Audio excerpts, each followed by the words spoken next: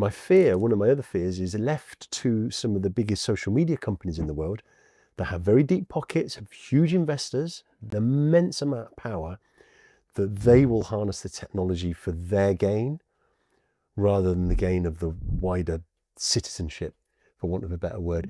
But I think it needs careful management to be able to utilize AI in a way that benefits all of us. And that navigating that course, right, managing that course is about having the open discussion about the bad sides of AI, the good sides of AI, and ensuring that people are aware and understand. And those that are responsible for actually looking after citizens in our country, they pull the right levers to make sure we get the benefits for our citizens rather than too much of the downside.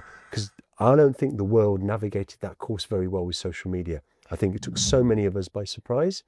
And now we have an opportunity with the benefit of hindsight to look ahead and go, look, the mistakes in the future be the mistakes that were made in the past because we didn't look too far ahead.